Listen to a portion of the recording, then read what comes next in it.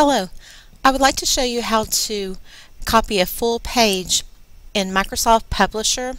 What I was doing was I was trying to create some personalized bookmarks for my students, and a group of my 8th graders were trying to do it as well, and we were trying to copy the whole page and right-click and copy and right-click and paste, and it would never go onto this new page.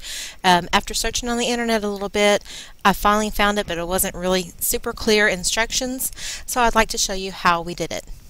Okay, here's one of the pages, and what I ended up having to do is right-click on the page that I would like to copy, and right here at the top it has Insert Duplicate Page, and when I click on that, it'll automatically appear on the next page down.